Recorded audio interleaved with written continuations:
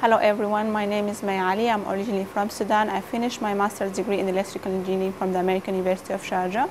I've came to AUS because of the quality of education offered here and also because I've received a scholarship to pursue my master's degrees.